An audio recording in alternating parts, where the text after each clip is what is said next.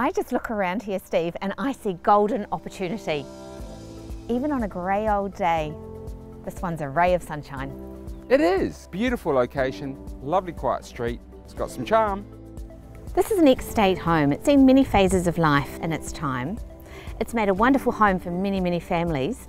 At the moment, it's a rental investment, which is also an option. But Steve, tell me, where can we go with this house? Well, we're on 903 square metres and the site is flat. What you can do here under that new Unitary Plan that came into force is it's zoned for Terrace House and Apartment. And on 903 square metres, you can build between 1 to potentially 15 dwellings. Zoning is not your enemy. You have choices, and what choices you have. If I was you, I'd be ready to grab it and go. This is such an exciting opportunity. The location, the potential, that word potential, but it's such a growth area here because you can get everywhere so easily. You've got the water just down the road, beautiful walks. Sports grounds.